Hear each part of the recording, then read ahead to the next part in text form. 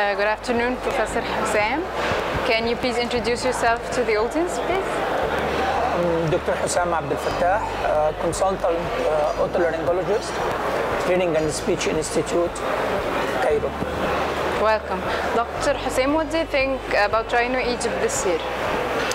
RhinoEgypt this year is very organized. It established its place among the best organized rhinology conferences in the Middle East and all over the world. And many of our colleagues coming from different Arab countries, and they are sharing actively. And this means the success and continued success of the rhinology in Egypt, which is leading the rhinology activity all over the Arab world. Okay, great. And what's new? Can you tell us what's new in the field of rhinology this year?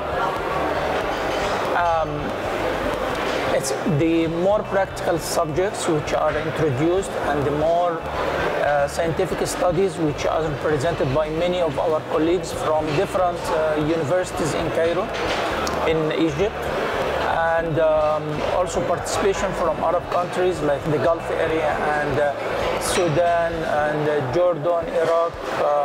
All the countries are participating, and the facilities which are introduced in the recently in this field of rhinology are presented in this conference. So expanding of experience and exchange of experience between all the colleagues in the Arab world is established in this conference. Thank you so much.